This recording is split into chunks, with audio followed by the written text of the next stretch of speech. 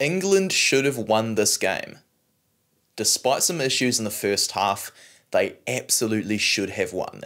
It was a bit of a choke job, and Steve Borthwick I don't think is going to be very impressed. The French, on the other hand, after having a really bad start to the tournament, I think they are starting to get a bit of consistency, which is really good for them.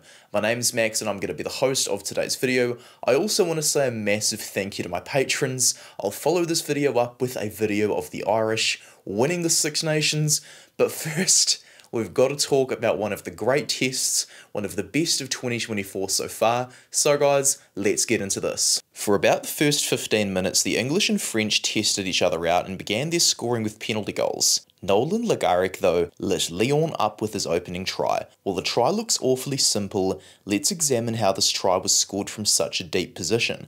Francois Cross takes the ball in 1849 to begin a counter-attack. Where most forwards in this situation would look to run it straight, gain more metres and set a ruck, or perhaps even dummy before a pass, Cross instantly recognises what needs to be done. He simply whips the ball away to Ramos, who now has 3 teammates on his outside, and Slade marking 2 of them at once. Because the ball reaches Fickou, Slade is now unable to tackle thanks to his side-on position, creating a consecutive 2-on-1 for Freeman, who was put in the same defensive situation as Slade, unable to commit to either carry option. Because Cross whips the ball away quickly rather than going for a dummy, England still have 4 possible tacklers, still behind Slade in the circle. Because Earl is one of the defenders attempting to cover, this leads to a 3rd consecutive 2-on-1, as we now show Marcus Smith forced to follow 2 arrows as well. Now as we resume the motion, pay attention to the support line from Garrec. He can see Daly leaving the backfield from out of frame, so continues to run.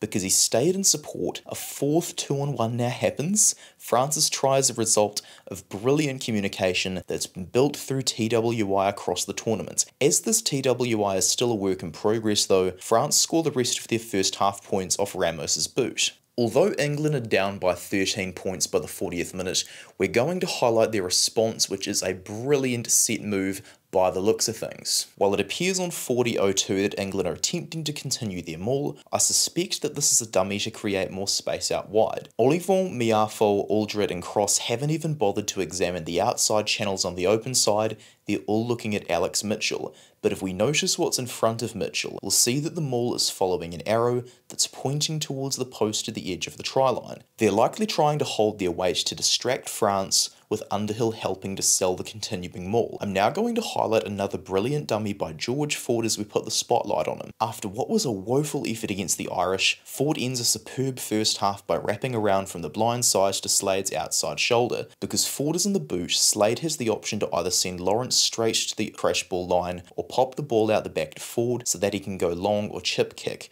Because of this diamond shape, Fickou was forced to take his eyes off Lawrence and follow the 2 arrows, as we saw from many English defenders before Garrec's try. Because Fickou's right shoulder has turned towards Ford, he's now left a weak body position for Lawrence's line, with Lawrence spotting the gap for his first half try. This brings us to the half-time stats following Lawrence's first try. The possession and the territory stats, I don't think we can really read into too much because the kicking game wasn't really too existent from the French, while England were kicking away a lot of possession, so I don't necessarily think these stats here we can read into too much. We can really see though a common thread I've discussed throughout the Six Nations has been England only really showing attacking capabilities off set moves from set piece. The French though running really good attack lines, as we can see with their meters run, defender speed and clean breaks, passes, offloads and even turnovers won, that are allowing them to get a little bit more of that possession, because their kicking game quite frankly in the Six Nations hasn't been very good.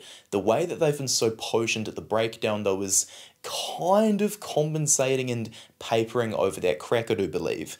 The tackle success for England though, this was the biggest difference between the 2 teams in this first half, and if not for France having a bad kicking game, they could definitely have been ahead by far more points. England at just 60%, their tackle ratio in that first half was just terrible, not good enough, and it's no wonder France were in the lead. The goal kick success really good from both teams, while France just had that extra bit of edge at the breakdown once again with the Rucks 1 stat. which is even better as well, considering they had more breakdowns when they were in possession in comparison to the English, yet still won 100%. The set piece was pretty good for both teams as well, both of them only losing one set piece off their own feed. For England it was a line-up, for France it was a scrum, and if my count's correct, I do think 2 of the 3 French penalties were from the scrum. They were having a bit of a bad habit of trying to shove in the scrum a little bit too early, so, you know, I do believe that the French discipline in the scrum was definitely giving England a lot more of a say in the scoreline than they otherwise would have. 2 of those errors from the French, obviously the scrum and the kicking game, were definitely allowing England to stay much more in the game than they should have been.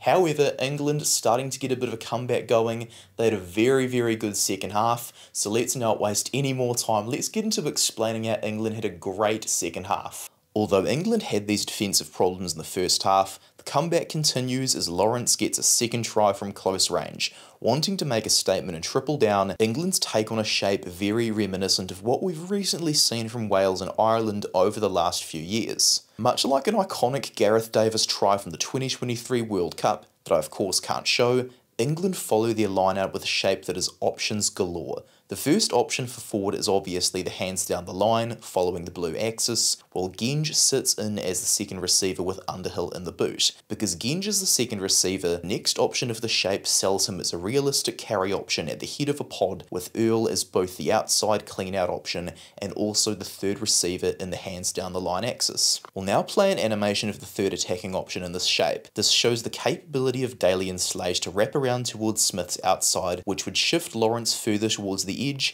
and force Barré to mark 3 different attackers. Because this attacking shape is so complex, it puts doubt in the mind of Deported in just his second test cap. After failing to commit to Earl due to the danger out wide, he misses this tackle, as we can now see in slow motion.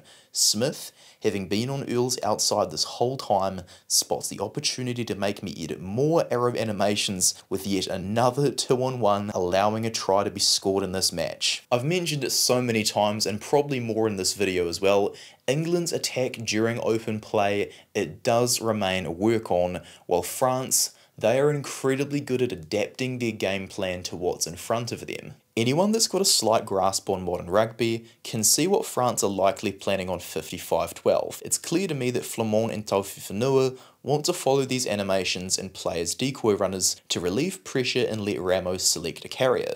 Lawrence, however, isn't a 12, he's a 13. His defensive instincts are to shut down threats out wide, leaving this red cross to highlight a gap between himself and Itoje. Although Pinot and Garrec take a while to decide who actually takes the pass, since Flamand runs after all, the wide shot presents to us the bigger picture, as France intended after all. Because Flamand has sucked 3 players into this big circle here, Tommy Freeman is now stuck, marking both Ollie Lawrence and Ramos, while Smith is stuck here, marking both Barré and Deported. Great offload from Ollie Lawrence seals the deal, with France scoring again. What I'm simply not doing though, is spoiling this absolute beauty with analysis. I'll simply point out that France expertly capitalise off England's misthrow and line-out, with Fiku doing brilliantly to score. England, however guys, they are not out of this contest.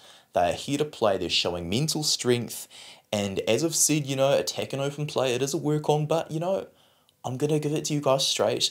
I think the English are heading in the right direction. Take a notice here at Tommy Freeman making the stock standard carry in midfield.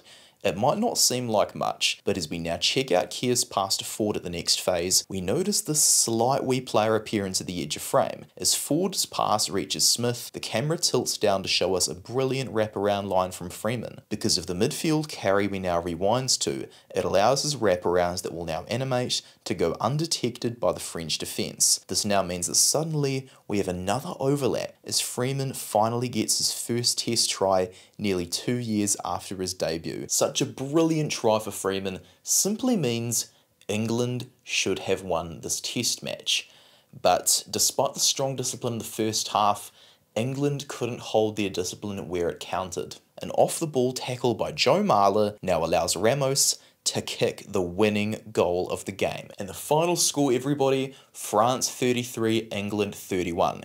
We can see a lot more of the kicking game becoming much more apparent for the French as well, as it started to get better in that second half. They were able to apply more pressure and get a better share of that possession. That was working very well, but England held their own. They were able to play inside the French half a fair bit. That's because of their ruck presence and their defence improving. France weren't able to gain necessarily as many metres per carry during this second half. We can also see England's metres run start to creep up a little bit because their attack structure, like I said, I do think it's absolutely improving. We can see though with the offload stats that the French have played together for a much longer period of time, leading to more combined team cohesion and more trust in each other. It's allowing that communication to get the offloads flowing. The turnovers one as well, that was another big reason for England starting to get back into this test match, because they were winning more turnovers, they were able to get more access to the front football, opening those opportunities to attack in open play. That was a major factor for them. Their tackle percentage as well, it improved significantly, up from 60% to 74%, and as we know, more tackle accuracy equals fewer opportunities for the opposition. So while France were throwing offloads all over the place, they couldn't necessarily just break England open as easily. So once again, another stat saying England probably should have won this test match. The set piece as well, excellent for both teams as per usual. France held a lot better in the scrum during that second half, but ultimately England's discipline count was double that of the French. France conceded 5 penalties in this test match and the English conceded 10 penalties in the test match. Now guys, because their share of penalties, they conceded a higher percentage of penalties inside their own half during the second half than they did in the first half. This really allowed Ramos to continue slotting those goals over and ultimately winning the game for the French off his boot. England definitely heading in the right direction, but ultimately their lack of discipline led to them choking again, as it did against South Africa. England do have some work to do on their mental toughness, because here in New Zealand, when we play them in the mid-year tests, Eden Park isn't exactly the most welcoming environment for away teams, as the All Blacks have not lost there since losing to the French in the 1990s. England, yes, positives to take away from them, but still a lot of work-ons, and same with the French ultimately. These two teams will have figured out a few flaws about themselves, but also a few strengths about themselves, that's going to help them very much down the track.